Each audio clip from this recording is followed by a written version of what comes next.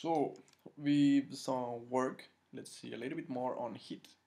As with work, heat will be calculated depending on the type of process or system. For example, if it's open, closed, if it's constant pressure, constant volume, other processes, harder to calculate or solve. Sometimes we even will need to apply the first law in order to calculate heat.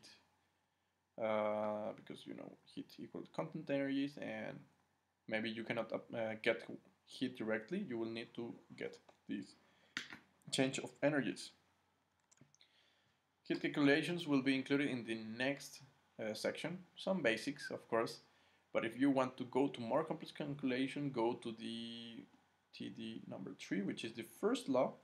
We're going to make a lot of complex calculation there. Actually, that's why it's the most important block, I think, the first law of thermodynamics.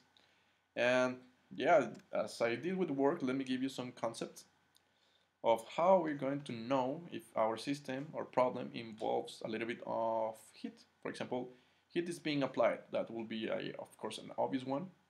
It was cooled down by 20 joules. It makes a little bit strange that cool down, maybe you were expecting a temperature, or you receive a energy value. Or it may be also said that it was cooled down to 25 Celsius. Even though this is temperature, you know that heat might be correlated to a change in temperature. Who knows? This is an adiabatic process, so this means there is no heat exchange. Or the process is kept with a cold liquid, so probably there's heat exchange.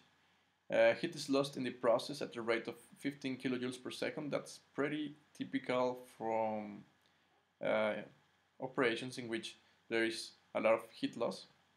And fire hits the system during 5 minutes at the rate of 20 kilojoules per minute. So you have time, and you got here this rate, so multiply this and you will get the total heat there.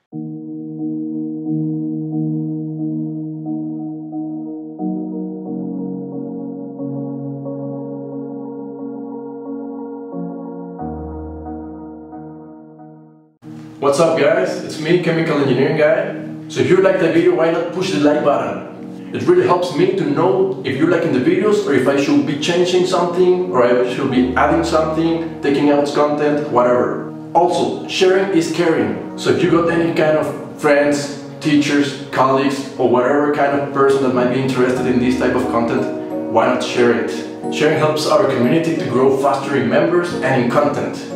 If you want to keep track of my activity, videos, uploads, experiments, playlists, whatever content I'm getting on YouTube, be sure to click the subscribe button. Subscribing to the channel is totally free, guys. My dream is to create an online academy of chemical engineering, where everyone can access it in the world. Imagine a place in which the student, the teacher, and the engineer get the best of each other.